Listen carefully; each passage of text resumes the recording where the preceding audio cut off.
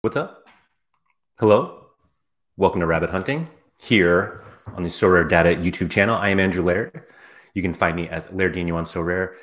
Today, what game week am I even doing? Game week 355. I'll be honest, I was completely thrown off by a tweet that I got this week today, like there were a couple of them, from Wedge Game, who I know kind of from DFS. And it changed everything I wanted to do today, which is really throwing me off. First off, Mike Baston, you were first. Seems like you're the only one here, actually. So thanks. And yeah, you actually DM'd me last weekend. Yeah, you had your own rabbit hunting, except you knew yours right away. That's always kind of the worst one, where like I knew exactly what I needed to do to win something. I'll say for the fewer Yowzes, oh, the lurkers are here. Yeah. So if any lurkers here, please like the video. If you guys could also let me know, there's nothing I can do about this, but my neighbor is cutting wood outside, chopping wood, excuse me. And every so often I hear it, and I don't know if you guys hear it. And I don't know if it's like kind of a comforting background noise just to hear wood being chopped, or if it's really annoying. But I don't know how to stop. I'm not going to go out there and tell them to stop. So we'll have to power through that. But I want to bring up a few things. I guess I'll go through. Actually, don't even know if I want to go through my lineups. I'll show them. I'll show like how my results were quickly, because they weren't great. And so, not that you guys come here for great results. You come here for great could have been results. And so I can do that quickly, just because, like I said, it's kind of what we do here. And let's see here. So my results from last week, I won a tier 5 super rare, 2 tier 5 limiteds, and unfortunately for me, Sorare fixed the tiers, so these were true tier 5s. And then I believe for the first time since I started really entering it, I didn't get the threshold in cap 240 super rare, which is honestly like one of the things that I prioritize every week. And that was a little disappointing. And I missed it in limited also. I don't even remember why I missed these. Like this one was just my boy Michael Dooland. Shout out to Looking Up with Laird. It was a tremendous disappointment. New York City FC somehow giving up 2 goals to DC United at home. It's all pretty ugly. And so Alex is saying, I got the threshold in cap 240 by 0.6. Way to be. Way to be. Congrats on the ETH. I hope you spent it well, instead of just ripping it right out of the platform. I did hit 240 thanks to Luis Urruti being the GOAT that he is, and everyone else really disappointing. I was not expecting DC United to give New York City FC such a hard time, but somehow New York City also scored 3 goals. Keaton Park's not part of any of them, which he's not a big decisive guy anyway. But Zelarayan, just terrible. And then Kevin McAllister, is this a straight 60? Yeah, it is. Straight 60, no decisive. And that got us there. And then just a whole lot of average scores. I mean, not literally average, below average for these guys, since they didn't even reach 240. But it was ugly. And honestly, like that's what ruined my game week, is not hitting the thresholds, because my lineups just weren't that great overall. I did have a few. So this lineup cap 220. So now I've won a reward in cap 220 super rare in back-to-back weekends. And I won Nuno Tavares 2 weekends ago, and he had an L15 of 41, I think. And so fit really well in here. And Osvaldo Alanis and Arnie Meyer had really good pick score ratings. I think they were both AA. So I was like, all right, here we go. And the Camilo Vargas, like, huge game, I think was pretty unexpected. Even like clean sheets, I've gotten to the point where I literally cannot like go into a game week and being like, well, if Atlas keeps a clean sheet, because they just never do. But they did. And so if you remember from 2 weeks ago, I had 4 green scores, and then João Felix had an error led to goal, which killed like a good. In fact, I think I came up short. No, I didn't come up. I did win a reward because everyone else had a decisive. It was a 5 decisive lineup, but unfortunately only 4 positive ones. But it won me this Tavares card, and I put it right in. And he continued the streak of 4 green scores and 1 orange one.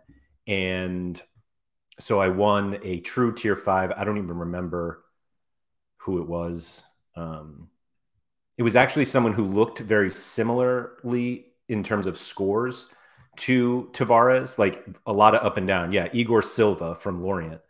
I don't know anything about this guy. Obviously, he was out for a long time.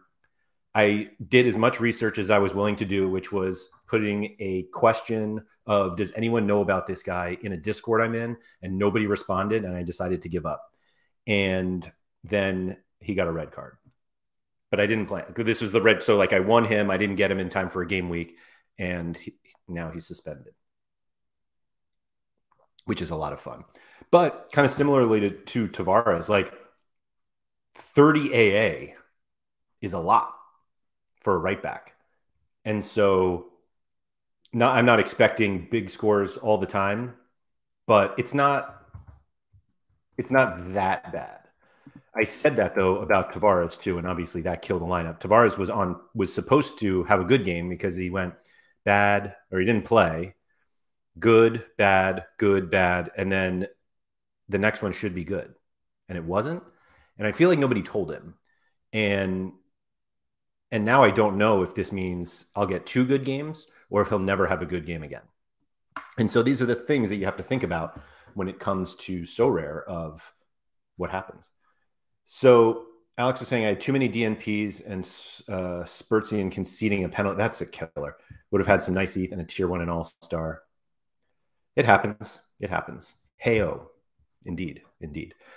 So I'll go quickly through my players because I guess that's just what we do. I didn't even have that. Actually, they're 3 rares right in a row. So maybe we are.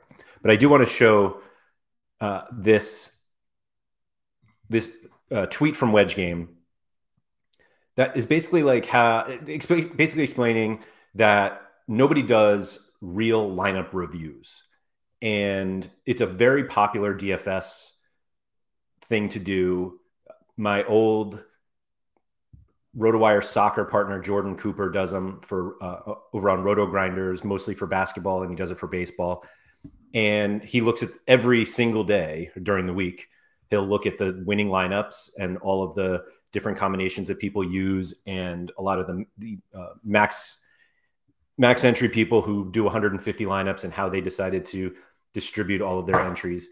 And I think there's a lot to learn in that type of content for DFS. And I wrote back to Wedge Game here that I don't think it applies as much to Sorare, and I'm going to explain a little bit why I think that's the case, because maybe I'll just go into it now. There are no rules here, right? So I'll just go into why I think this is the case. And this is actually why I'm going to explain why why I don't do it, and why I'm just not sure it's all that helpful, to be honest. So the idea is basically every game week, you look back at the lineups that won and see if you can learn anything from it. And the reason why you can do this fairly easily with DFS, and that's daily fantasy sports for anyone who doesn't understand that. And it's usually DraftKings and FanDuel. There are a few others, but any serious DFS player plays those 2 sites. So the idea is you look back, you see the lineup that won, and you kind of review of like, why does this lineup make sense? Does it make sense? Did they just completely luck box a lineup that should not win?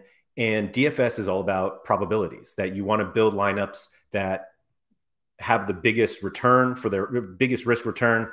And at least in tournaments and in cash games, you kind of want the most optimal lineups, the one that'll win more often, because you're supposed to play those more often. And so if you win 60% of the time, that's really good. And for tournaments, like these big tournaments, you pretty much just need to win like once, and that's usually enough for most people. You know, if they're spending $3 and turning that into 10,000 or $20 into 100,000, it works. It's also very, very hard. But the biggest difference when it comes to DFS is that everyone has the same player pool. And you can make the argument that we all have the same player pool in Sorare because you can buy any card you want. There is a price for every card. And I'm going to ignore uniques and I get ignoring super rares probably doesn't. It's not the same as uniques, but even for limiteds and rares, theoretically, you could buy the lineup that wins every week. The problem is that we all go into a game week with different players, and so realistically, we're not going into every game week thinking which 5 players do I have to buy this week that will win. And so that's kind of how DFS works. It's what are the best, I mean, it depends on sport, 5, 7, 8 best players for today that will help me win. And when you can review those lineups, you can say, okay, well, you know, this guy stacked his goalie and defenders, and he got the set piece taker with the forward, and there was a corner, and they, you know, those two linked up, and that's like somewhat positive correlation. And then you can play the attacking left back on the team that's losing because they're going to be pushing ahead towards the end of the game and lumping in crosses, which are really big in DraftKings. And so you just kind of look at stuff like that. And so yes, DFS is like a poker tournament. Like, absolutely. There is a significantly more crossover between the DFS community and the poker community than Sorare and DFS and Sorare and poker, despite what everybody wants to think about it. That the game theories that apply in DFS and poker don't apply as easily to Sorare, at least on the, certainly not on the limited, rare, and super rare level. And even on the unique, it doesn't, because you can't all have the same player. I mean, we just saw the Bruno Fernandez unique auction go. Now 2 people have a Bruno unique, but it's only 2. And so you can think about, you know, oh, is this guy, and some of the guys who do play those levels, we've spoken to on previous shows, or I've spoken to kind of, I guess, privately, but like they look at what the other whales are playing, and it's like, oh, he always plays his Messi unique in Champ Europe. So if I have one, then I can play it somewhere else, and I know that it won't correlate. Right? I mean, it won't compete with that one. And there are some way, like I remember YNWA made a comment that sometimes he's willing to buy a second unique and never train it. And so if he ever sells it, it's so far behind XP wise than the unique that he has.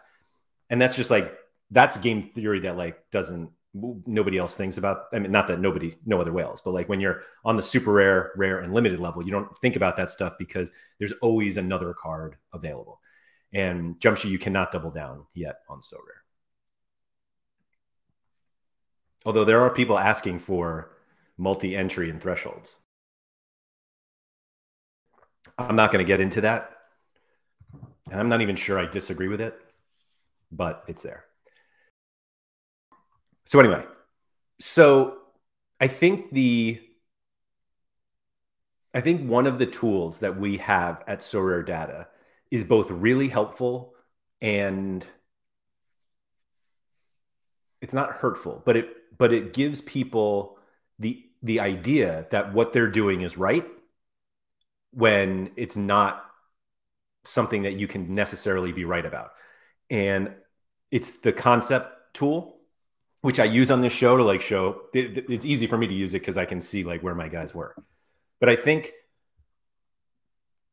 the reason why a lot of people wanted this tool was that they were like, I want to buy these 5 cards and I want to see if they've ever won something.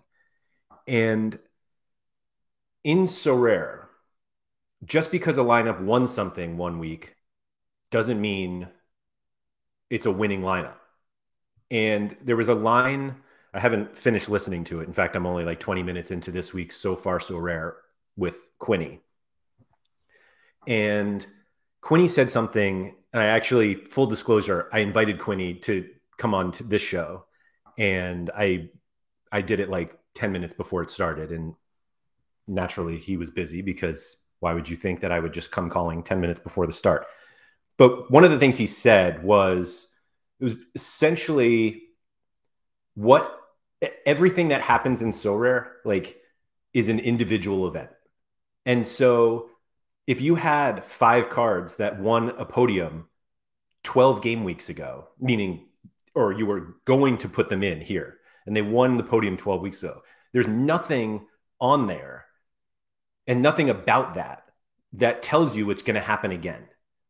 And I think it's helpful to see like, okay, these guys usually score in this range. And I do think that looking at historical scores helps you get an idea of like an expectation for the future.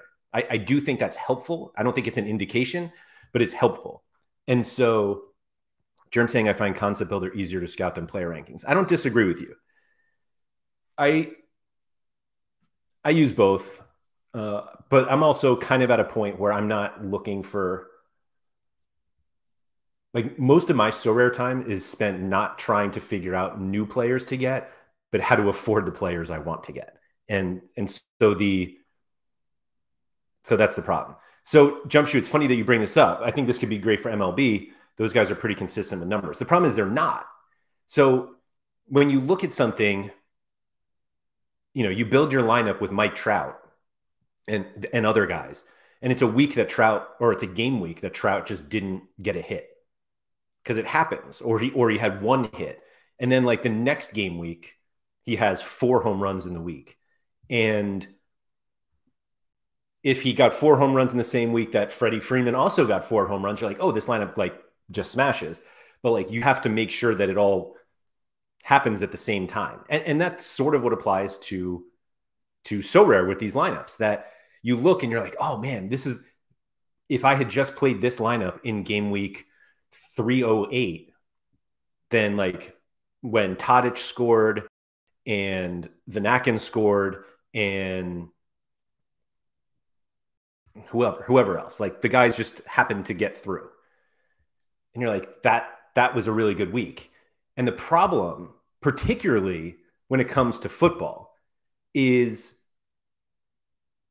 if that week happens to be their best situation of the season, it's not happening again. So when you look and somebody's like home against Sarang, and everyone's like, oh, that's when I have to get them. But if it happened already, you're not getting that game again. And so you're looking at previous data that says, I should really just get Tadic or whatever. And you can theoretically make the thought like, oh, I should just always play whoever's home against Sarang, which obviously doesn't happen. Sarang has home games. But that's known. Like, that's not something we need to look back on. That's like, oh, you're playing the worst team in the league at home. Yeah, you should play them. And so there's no, I mean, if you didn't know that, then yes, that's the lesson. But like looking back, so this is All-Star Limited from last week. Oh, I remember this, right. It was a Darmstadt. Yeah, it's basically like a Bundesliga 2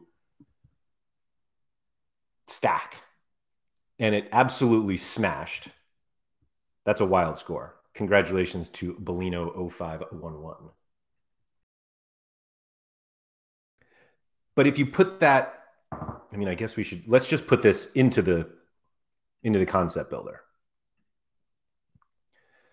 So it was All-Star Limited, right? This is more fun than me putting my own in. Marcel Schunen. So I don't know if this person used the concept builder or not, because, I mean, this could just be the card that they had. Who knows? And so, Fabian Holland, right? Yeah, Medic. And so you look at these, you look at the scores and you think, okay, like that Jackson Irvine, wow.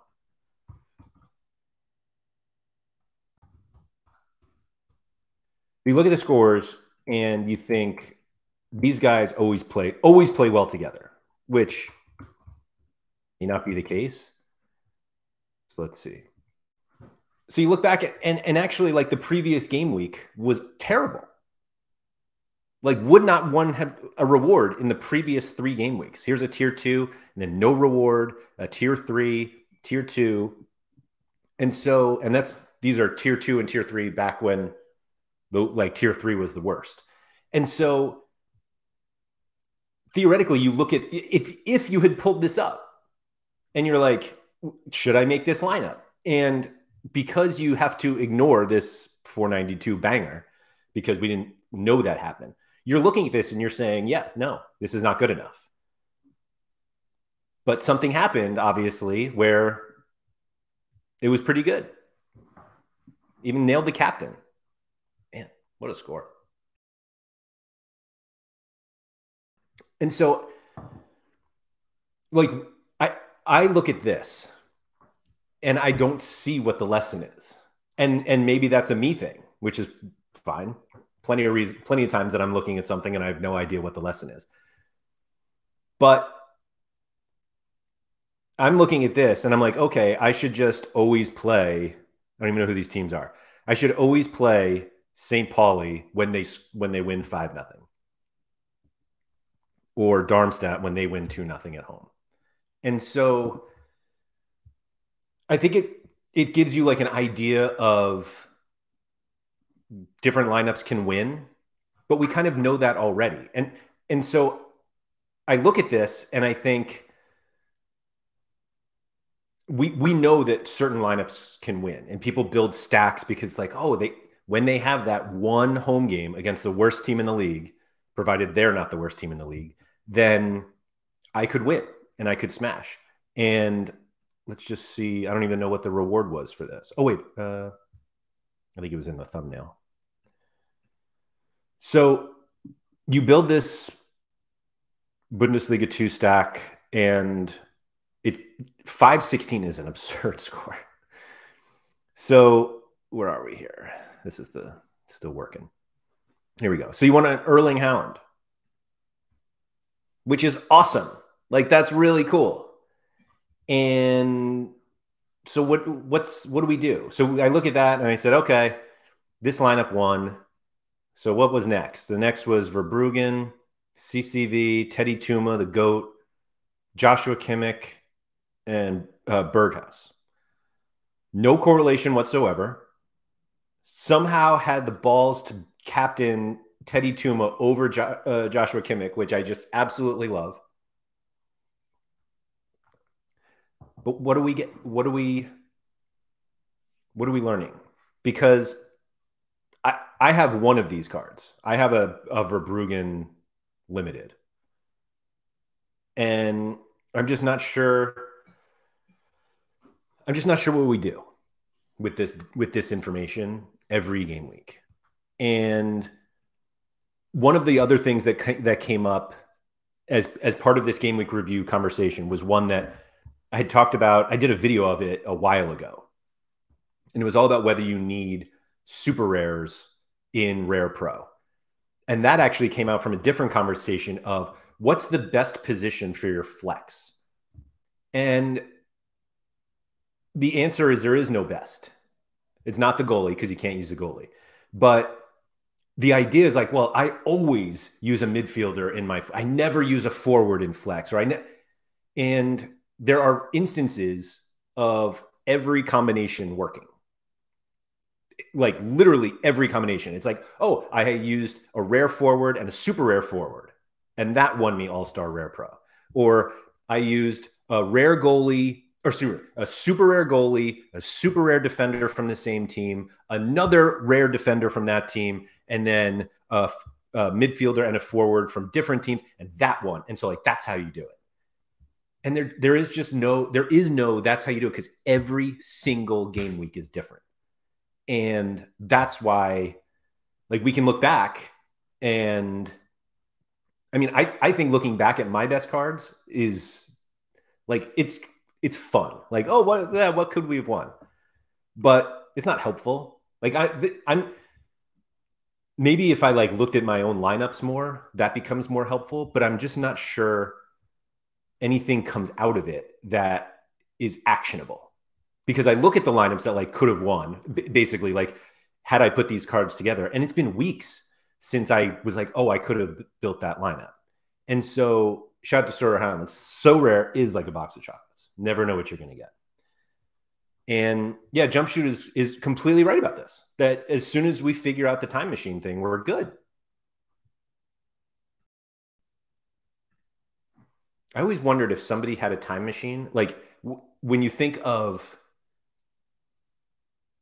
like if you surveyed 100 people and you were like, you have a time machine, are you going to use it to go back or forward? And see what people think. Because I think most of us would go back, but then you'd be like, oh, what if you could go forward? And be like, oh, Shout out Michael J. Fox, by the way. So where we're going, we don't need roads. There you go. So Yowza, the answer is, has it changed what lineup you build first? Oh, no. No, it doesn't. And I'm not sure that really matters, because maybe it should. Maybe it should. I don't know. I haven't seen anything, and maybe because I'm generally just taking my best cards, so it's like all star, and then with the cap stuff, it gets a little more difficult. I am Germ saying use Trip and B's NBA podium lineup. These stars are unlikely to align in a week where no one else outside of his. Yeah, like congrats Trip and B, excuse me. And like it can hit, it can work. And so if something works once, I feel like there's too much of a response in the side of like, see, this works. And it's like, well, yes, if something, but like if a 1 in a million works, that doesn't mean that we should copy it, because it could be 999,999 more times until it hits again. And you have to figure out if the losses before that happens again matter, which that is definitely DFS tournament strategy of just making sure that whatever you're building, when it hits, it's got to hit big enough that it's worth it. Otherwise, you're just going to lose so long that you could run out of money before it hits. And then, like, that's what I always would say about some like DFS players, that they would just go on and on and on and on, and then they would win something. And it was like, well, that yes, your bad strategy worked. And now they think they're good because they won it.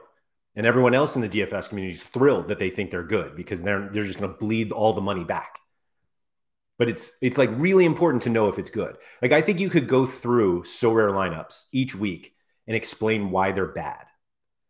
But ones that hit, it's like, do you get lucky? And it's like, it's all really based. I mean, it's not all based on luck, because you want to put the better players that are in good situations together. But like, to win a podium, you need luck on your side. You need that's the week that you need the guys to all have decisives together.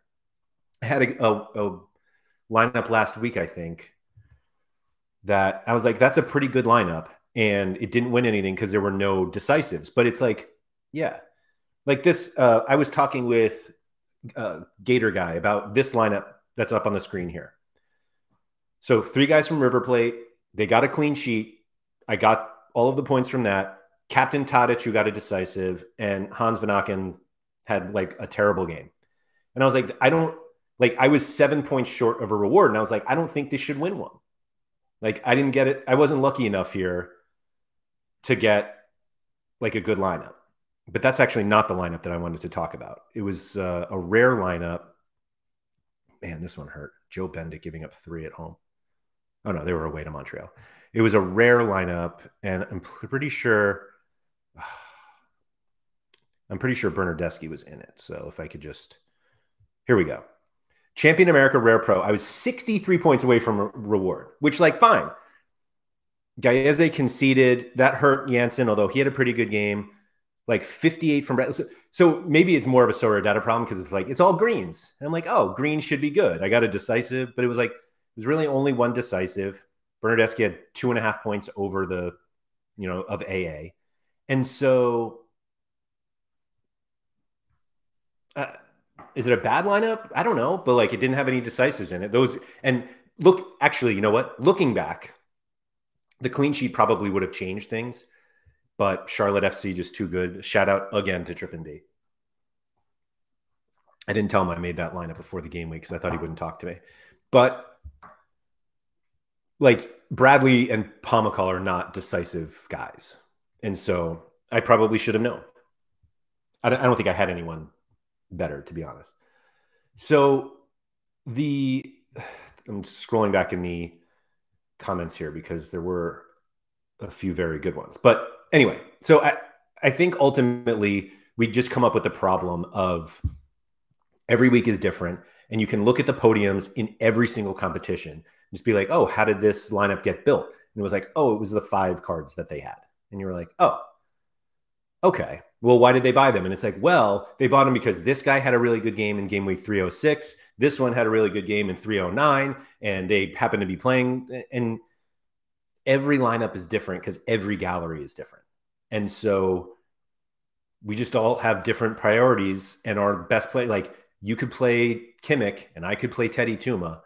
And this past game week, like Tuma wins, but I think the lesson is actually to get both.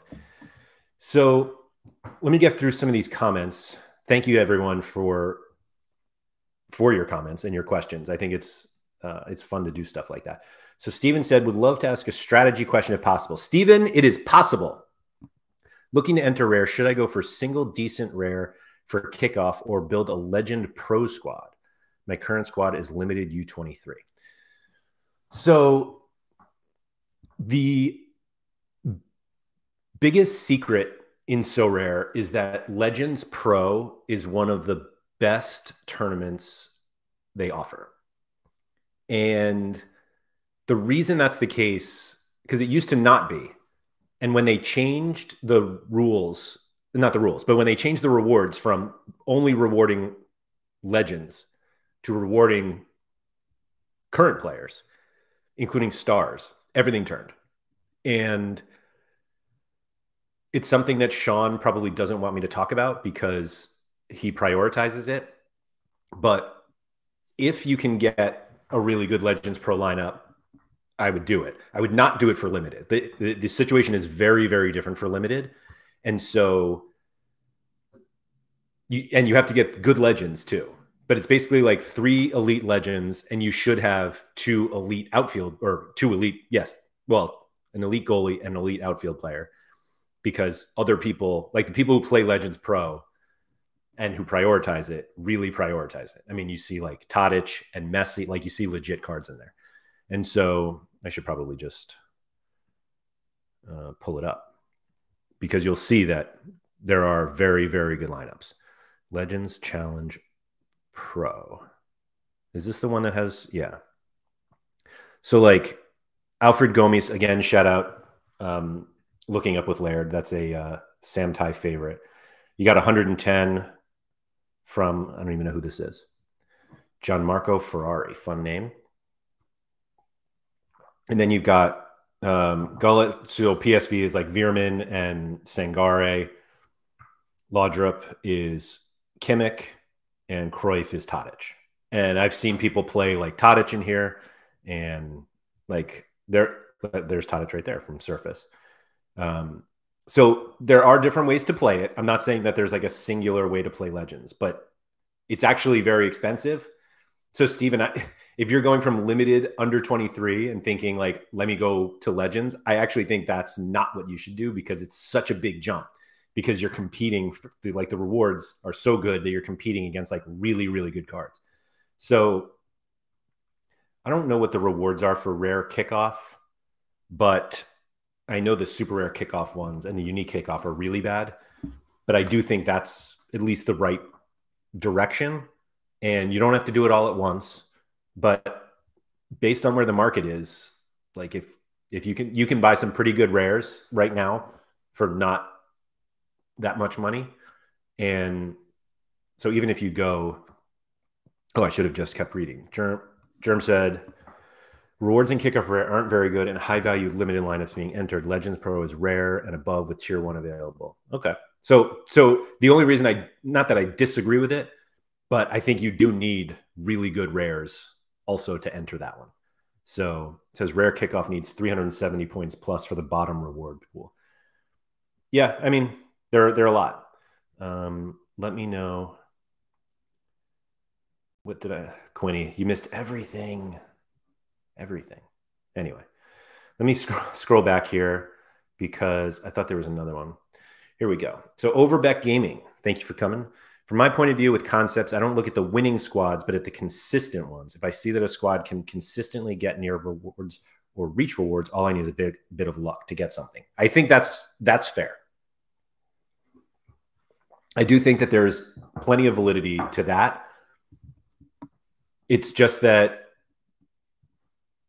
yeah, I think there's validity there. Don't look at like what has won or what it could have won. And if there are, I mean, basically you're just looking for 5 high all-around scorers in the concepts. And if it's not going like so drastically like this, because guys are really decisive dependent. I mean, I don't think a lot of people realize just like how much the game is affected by decisive actions. And so like if you get one, it is so big because obviously you get this huge point boost, but it's really difficult to win rewards without decisives. I mean, I just showed you that one. I had a lineup that had 1 decisive and I was 68 points away from a reward. And so getting guys who are consistently high, which is why like on the strategy show, we always talk about why high AA players are good, because when they score, you're getting 75, 80 instead of 62. And so that's why the AA. So I do like that point, Overback. So let me scroll through a little more. Going forward and getting a new strain of code. What? Oh, going back is guaranteed. Going forward isn't. This is back to the time machine question. Can we go back and forward? I don't know. Where does string team stacks fall into the conversation? So I think the problem with concepts, not the problem, but I think the problem that people have with using it, or it's really their problem, is they will look at a stack that normally does not do well. And if they just happen to have done well once, they're like, oh, it's done well once, so it could do well again. And it's back to that like home against Sorare conversation. It's like if they've already had their best matchup, I don't know if you're going to get it again. And Ajax, Benfica, Zenit, they tend to have good matchups because they just dominate their leagues. And so, sure, I think those go right ahead and stack those guys. But I don't think you're ever getting to a point where you're looking at that lineup and you're wondering if it's good. Like we know it's good. And Jose is right. Always pick the right captain. Particularly in 270, because my gosh, the 50% bonus is absurd. Yaz is saying maybe it would be interesting to look at the winning lineups gallery and see how they built the gallery to play. So, sure, you could do that. Absolutely. I'm just not sure. Like, do we look at that and then follow it? I mean, like this, what is this lineup? Sorry to like call out whoever won this. Bellino 0511.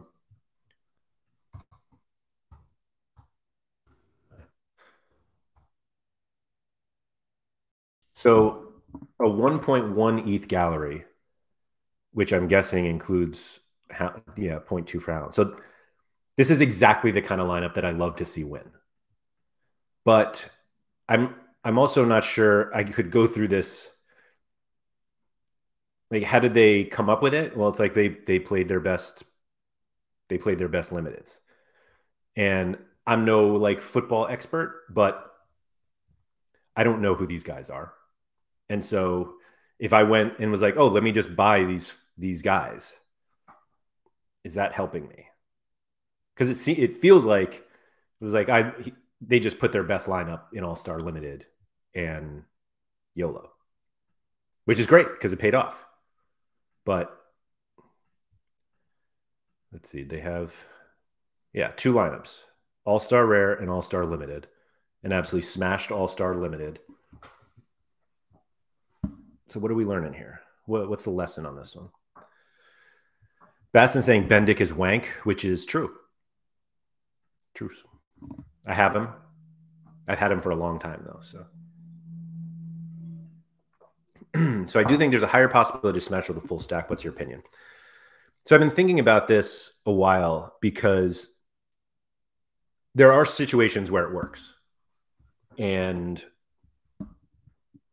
the difficulty, not the difficulty, I think it was Gator Guy who told me this, but I think it actually came from his friend Storm, that you're basically looking at your lineups as a 5-leg parlay. And if you want to make it a 4-leg parlay, you like combine your goalie and defender because you need the clean sheet. So if you get a clean sheet, usually they both do well. And so now you just need the other 3 to hit. And when you have 5 legs, and excuse me, when you have 5 players from the same team, the clean sheet, you could cut it down to 3, like if you use the defender or goalie and 2 defenders, and then you only need the clean sheet, presumably. The clean sheet gets you 3 good scores and you need 5 scores. So then you need something like what happened with St. Pauli here. You need, was it St. Pauli? Yeah. Like they win 5-0 and like everyone's having a good time. Like you could have played any one of these 5 and you're probably good in this matchup. I don't know anything about Sandhausen. I assume they're terrible. They were terrible on this day. We'll put it that way. And so that's where you go with that.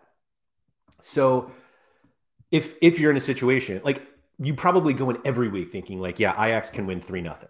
And the scattered times where they're against Feyenoord or AZ, maybe you're like a little hesitant. But generally, yeah, I think the full stack of those teams are fine. I don't think it's necessary. I rarely do it. In fact, River Plate's the only team that I had previously done it with, and I don't do it anymore because I don't have all the players anymore. Germ is saying, oh yeah, PAX did go off at 56 minutes. There are a lot of comments here that I'm still catching up on. Thank you guys. Thank you guys. That's really, yeah. Jose saying, I feel like 3 decisive actions and having the captain being one of them should be enough. I agree. But it needs to be three players with decisive actions as opposed to just 3 decisive actions. 1 player getting 3 decisive actions is not as good as 3 players getting 1. Like, I think that's really important to realize. Like, you get the first decisive and you're at 60. And that next one is your player gets to 70. And the next one, your player gets to 80. So that's 80 points from 1 player. If you have 3 players, each getting a decisive, 60, 60, 60, as opposed to 80. And then who knows what the other ones are, 70, 150. It's higher. So you want your decisive spread out. But this is better than the same folks always finishing in the top 10. So, sure. I don't think the same people finishing in the top 10 is always better. Germ says something about sending an email to support. So yes, please do that.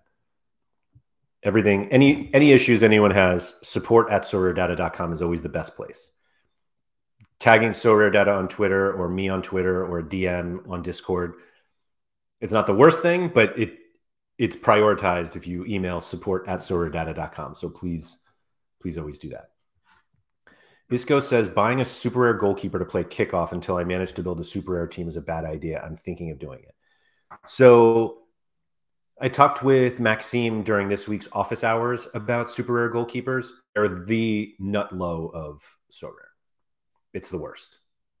And I think you're better off not. I think buying the goalkeeper is best done last, not first. Because if you start accumulating super rares, then you can start playing in Rare Pro. And you generally, And again, this is it works sometimes, but you generally don't want to use a super rare goalkeeper in Rare Pro. Like the upsides are usually just not high enough. And so that changed a little bit with when they adjusted the scoring matrix, but you generally, like, you don't need to buy 5 super rares to use your super rares. This isn't NBA where you can't use rare. There's no pro division. Like the pro division in football is made just for that. 3 rares, 2 super rares, or 4 rares and 1 super rare. Oh, that was something I was going to talk about earlier. Well, I'll probably forget, but I'll go. Someone remind me to go back about how many super rares you need in All-Star in Rare Pro. But I would not buy the goalkeeper first. It is my only thing, Isco. And let's see. Somehow my comments got duplicated, so now I have no idea. I have no idea where I am.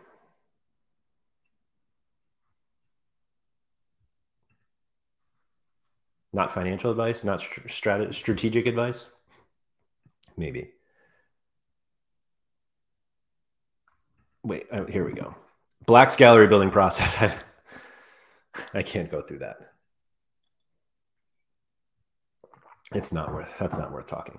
So I may have gotten through all of the comments.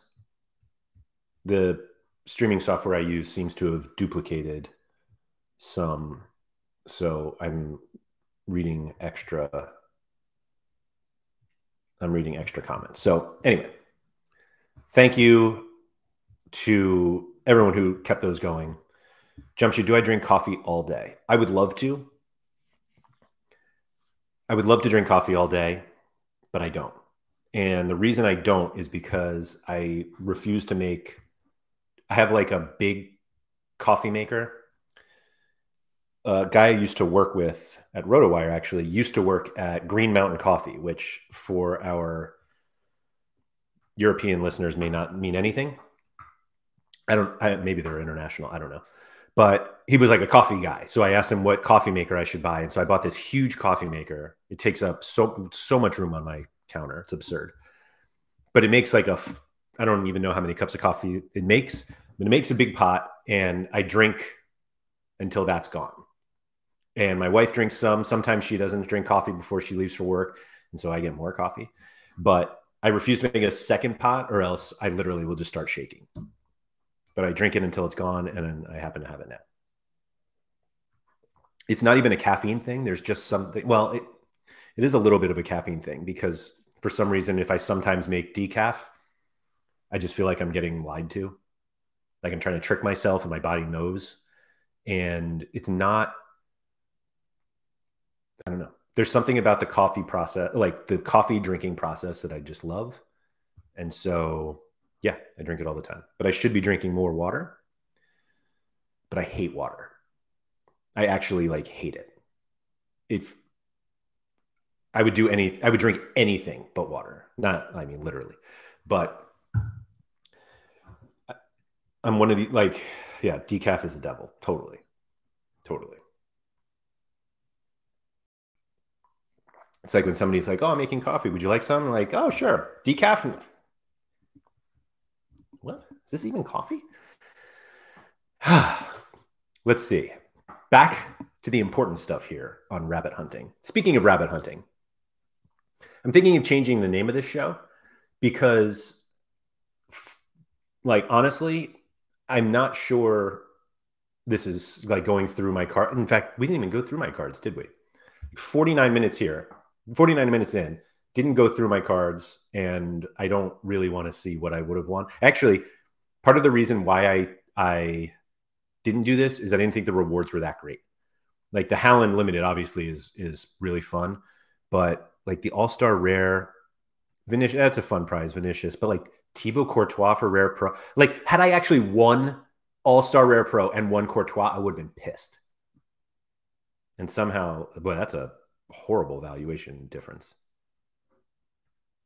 An All-Star Super Rare, I'm not going to win that. But shout out to Gold Guy who finished second. That's a good one. Looks like we might be missing a reward there too. But anyway, Let's go back. Overback. After building a consistent all-star rare, what do you think is the smartest move to have as a second rare squad? Challenger, Champion, Europe, or all-star rare pro? So my strategy show partner, Sean Newsham, would definitely say all-star rare pro and to just start accumulating super rares and try to play there. And rewards-wise, I think that's the right move, despite me just saying that winning Courtois would have been terrible. And I think but consistently the lineup, the rewards in All-Star Rare Pro are better. They're just better. And so that's tend where I go. And so I think that's the right move. Challenger and Champion. The answer is never Champion Europe Rare. Or Rare Pro even. Like, it is so expensive to play those competitions. And the rewards are great, but they're also really hard to win. And you get sometimes where lineups that you're like, oh, that's a weird lineup, but it won. And shout out to my boss here, Maxime, who finished second, I believe, in Champion Europe Rare with this lineup, which, I mean, this is not a cheap lineup by any means, but it's very expensive. He won Vinicius, I believe. I'm pretty sure he won Vinicius. So, yeah, that's a tough one. Challenger is fun when Zenit don't play, or Ajax, unless you have those guys. But yeah, I would tend to go Rare Pro. Frankly, like, I don't think Cap 240 is that bad. Like, I think it's fine to chase ETH in those and build up from there. But I never think getting super rares is bad, to be honest. Like, if you look at my own transactions, I'll buy a rare here and there, but I primarily, focus on trying to get better super rares. Sometimes I just buy shit ones and hope for the best, or I buy one and they get hurt immediately. Hate water's pretty strong. Isco said water's the GOAT. You guys are nuts. Water sucks. It's good for making coffee. How about that? It's boring. Doesn't taste like anything. You'll never convince me that, like, water is great. It's healthy, I know, and that's why I drink it, because it's good for me. But I've never had a sip of water and, like, really enjoyed it. I'm just dying of thirst at that point, and I'd rather just drink anything else. Any chance MLB lineup builders are on the horizon? Yes. We talked about it on office hours on Wednesday. We are working on that. And so, yeah, it should be there. Rare Pro is just tough to get into. I feel like my rares would just score better than 0.3 super rares like Lucho or Zella I'd rather have. So the response is you need both. Like, Rare Pro is not, despite what Sean will try to tell you, and he'll find some, like, random lineup that did really well, but, like, Rare Pro is not easy to win. And because of the good rewards, there are really good lineups in there. And so, yeah, you need that Zella Ryan, and you need a good super rare. And that's just the way it is. Like, this winning run here last week, Tadic rare, Kimmich rare, Kim Young-Gwan, who I don't know. Is that Seal Young-Woo? What is those two super rares? And then, so a little Ulsan stack. Teddy Tuma here. So this is, like, the lineup. They're like, see, anyone can win it, or anyone can podium. And, like, sure, it can happen. Absolutely. But you need good cards in Rare Pro. It's as simple as that. Isco, there is not an MLB show yet. There's no MLB show yet. Part of it is that I'd like to see how the game is played by others first. So, Oisin says, I'm not sure buying a super rare goalkeeper is a bad idea. If you need a goalkeeper, upgrading from rare to super rare are 2x. But if you want to upgrade an outfield. So, okay, so this is it. I'm glad you brought this up, because the price multiple on goalkeepers in terms of rare to super rare is definitely lower than outfield players. And I don't think there's a tried rule. Like there are some people who are like, I'm not going to sell this super rare for less than 5x the rare. And okay, like they're that fine. Like those people can do that. If you have the super rare and other people want it, you can price it however you want. But the multiple on goalkeepers is definitely lower. And part of the reason for that is because goalkeepers are more expensive anyway. So you're going to see like the situation comes up. I'm going to do, let me do MLS just because I'm thinking of it right now. But shit outfield players cost a lot less than shit goalkeepers. Like you still have to pay up for goalies. And so because not enough people want to use goalies, like super rare goalies have less utility, like less actual utility, or that's not how I want to put it. Because most people don't use super rare goalies in Rare Pro, you can almost eliminate the Rare Pro region from the utility that comes with a super rare. So if you think of it that way, then you're only playing a super rare goalie in either the super rare level, including like all the cap modes, or in unique. And outfield players you can play in Rare Pro, super rare, and unique. And so they just have more utility, which is why people want them more. So when you look at goalies, like I said, like really like not great outfield players can cost, I apologize, I still kind of think in ETH, but if it's like 0.05, 0.02, and their super rare could be, 0.15 or 0.2, like the goalkeeper is going to be 0.4 or 0.3 ETH. And the super rare will be 2x that or 2.5x, which is like the multiple is smaller, but the actual amount of money you have to pay to get them is still high. And so that's why just saying like get the goalie because the multiple is lower, but you're paying twice as much. And it's really just like an entry fee. Quinny always said that about goalies, that like that's your entry fee to that division. And I think it is. But just like looking at this, you'll see, and super rare is always a little tough, but like Ryan Gauld, 0.36 to 1.35. Although that one recently sold.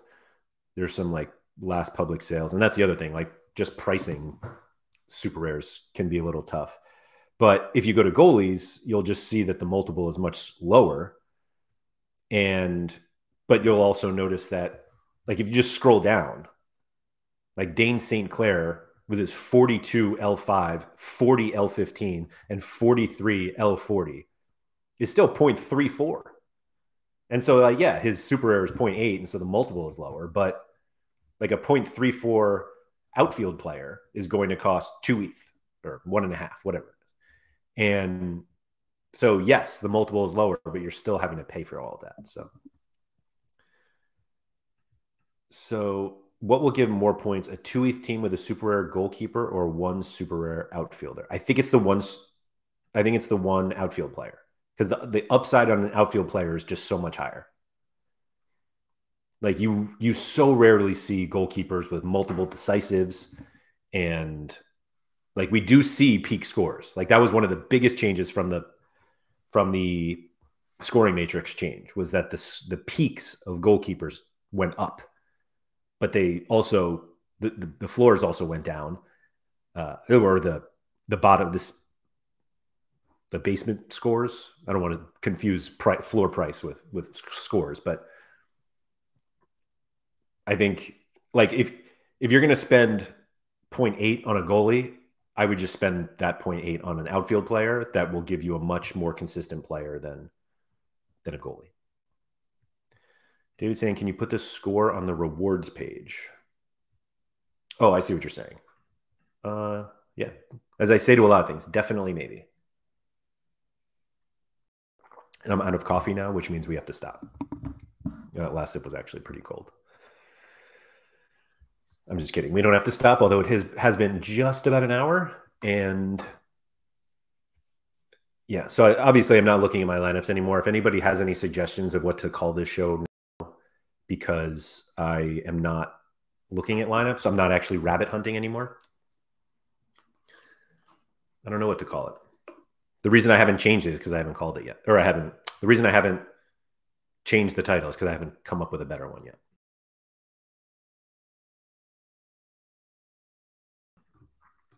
Every sip, it's just, ugh. Anyway. If there are any more questions or topics, or if you give me a good one, I'll just chat my face off until it's over. But I was just saying MLB Showtime.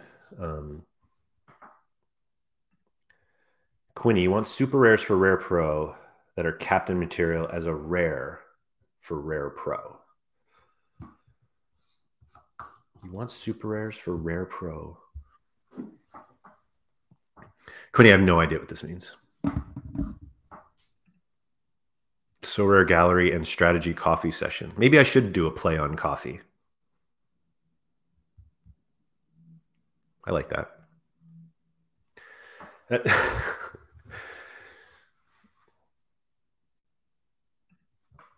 You want... Oh, okay. You want super rares for Rare Pro that are captain material as a rare. Oh, okay. Thank you, Jerry. So, yeah. So, because of two super rares that are captain quality and an actual rare, right? Because you can only captain a rare in super rare. Okay, thank you. Sorry, Quinny, for misunderstanding it. So that is true. So, yeah, because of the multiplier. Actually, that I will get to that point. Nobody reminded me that I was supposed to go back to this, but I'll go back to it now. So I did a video a while back. I probably should. I'm not even going to update it because it doesn't actually need it. But the topic was, and if you just go on, look for it on SorareData's YouTube, which you're already here. Please like and subscribe. The thing that everybody focused on is do I need 2 super rares to compete? And Sean will say 100% yes. That if you're entering Rare Pro with 5 rares or 4 rares, you have no chance. And he's wrong. However, the difference is Sean doesn't think about reality. He thinks of the optimal play every time. And when it comes to Sorare, the optimal move every time is to spend more money. And so that's how he thinks of it. And he's not wrong. Almost every problem that comes up with Sorare with your gallery is solved if you spend more money. However, not all of us have endless money. And so you have to make this decision of, do I go with better rares? So one of the things that always drives him nuts, and it's actually funny because it actually bothers him, is when he sees a 4 rare lineup in Rare Pro that are elite rares. And Maxime does this all the time. And in fact, I think he did it. Yeah. So All-Star Rare Pro. Malcolm is elite. Kimmich is elite. Excuse me. Kim and Jay is elite. Barkas is a goalie. And he has this one Luis Araujo super rare. I sold my Luis Araujo rare recently, which is why he's on this absolute banger of a run. For anyone who has him, you're welcome. So Sean's response to this lineup would be, you would have won more if you just had a Barkas super rare, or if you had a Kim Min Jae super rare, or a super rare of anyone, which is actually not true. But really what the focus needs to be on for Rare Pro, and it applies to all of them, but because Rare Pro allows for these multiple scarcities, is scoring more points than everyone else. And if you can do that based on your budget with rares, then go for it. And Is your lineup going to be better if one of these rares was a super rare? Of course. But not everybody has the endless resources. And so his response, excuse me, would be sell Kimmich, buy a really, really good rare and a really good super rare, and you're set. But Kimmich's like expensive for a reason. Malcolm, like these guys score all the time. Like they high scores all the time. And so there is a level though where you're thinking, is this rare so good that it's not worth just selling it for 2 super rares? And Sean will always say, yes, you should play 2 super rares. But ultimately, it's just a matter of how many points you're scoring. And at some point, yeah, if you get the super rare, then sure.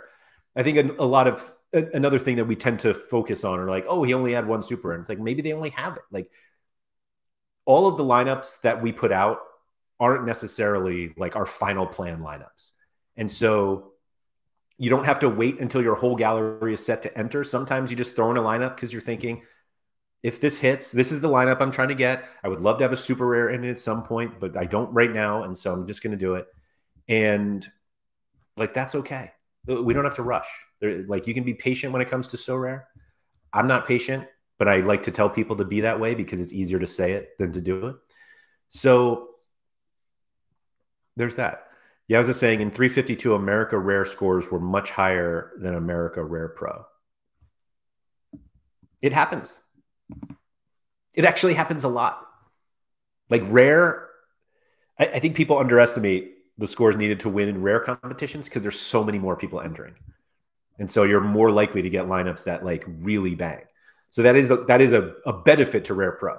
Like I used to put out a graphic every week and it would compare every game week and it would compare Rare Pro and Rare scores. And to podium Rare is usually harder, meaning you need more points than podiuming Rare Pro. And so it's hard to think like I have like there are plenty of people who like make lineups to start a week and they're like, this is a podium. But a lot of times, if you have a 5 rare lineup and you're like, this could win, you should just put it in Rare Pro. None of us do it because we're like, yeah, I don't need super rares. But a lot of times, the top scores to win rare competitions are higher than Rare Pro, and they're higher in rare than they are in super rare, minus the absurd XP boosts and all that stuff. Or scarcity boosts. But yeah, that's something to look at. And so one of like the weird outcomes that you notice when you look at how many people win rewards in Rare Pro with like just 1 super rare or no super rares is that there are just not that many. And you're like, well, then you can't do it. And the difference or the thing that you have to consider is that a lot of people there aren't that many 1 super rare or 0 super rare lineups in Rare Pro. So like naturally, if there are 800 lineups with 2 super rares and 100 with 1 super rare and 100 with rare, the 800 are just more likely to get it. But if there was an equal number, I don't think the 2 super rare lineups would necessarily dominate the rewards as much as they do right now. So that's kind of goes back to the concepts thing, where you look back and you're like, oh man, all the lineups that won rewards had 2 super rares. And if you're like, well, if all of the lineups from the rare competition of whatever that was, so if All-Star Rare Pro, all of the rewards were won by people with 2 super rares. If all of the lineups from All-Star Rare were in that contest too, it wouldn't be that way. And so we look at, well, you need 2 super rares because 80% of rewards are won by super rares, by lineups with 2 super rares.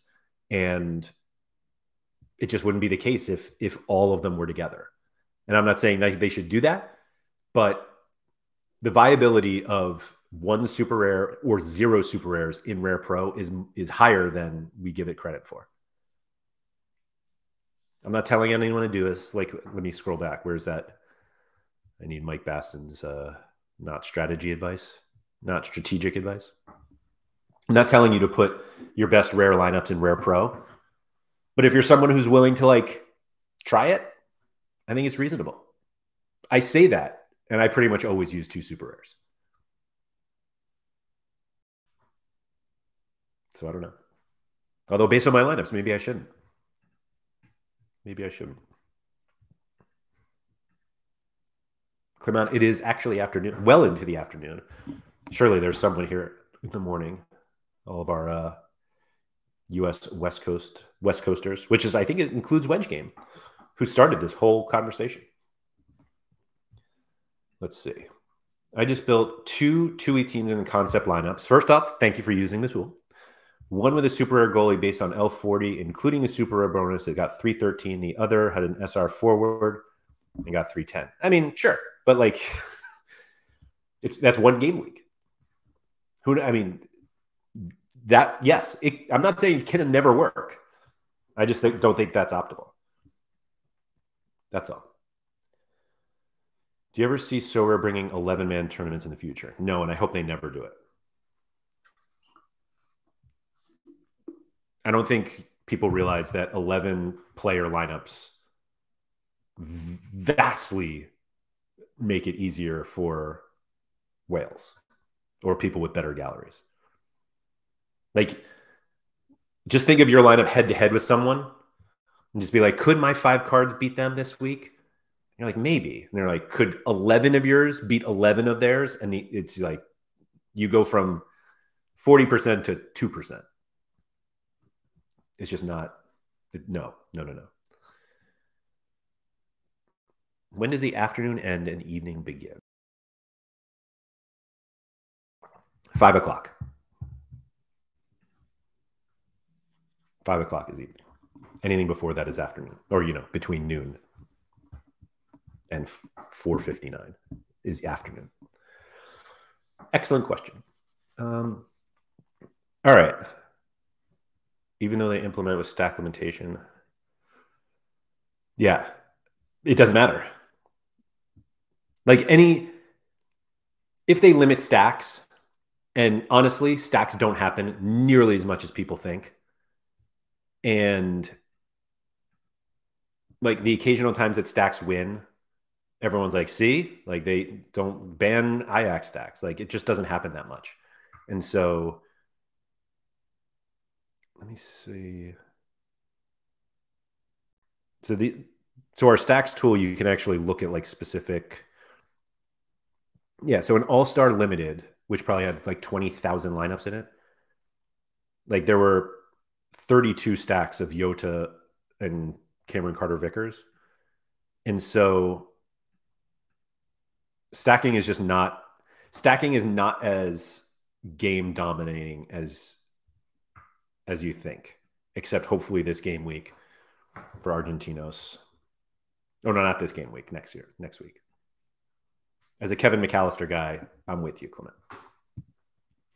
Do you ever see Sorare bringing additional amateur competitions like stack draft, where instead of drafting individual players, we draft stacks? I don't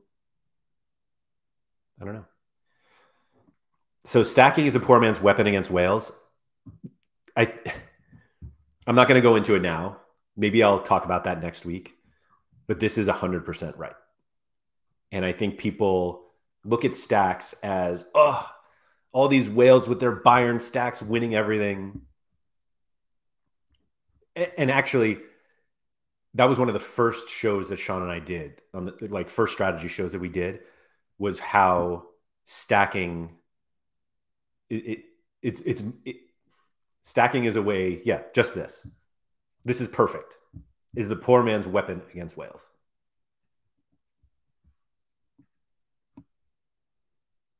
Yep, you only see stacks when they hit. But again, like they're not as deep as people think. And so let's see, same team stacks. Yeah, like this one. Everyone's like, oh, ban Celtic stacks. There were 13. Not even Joe Hart. Like this is what we want to ban? 3 people playing Otamendi, Gianmario, and Gonçalo Ramos, however you say his name.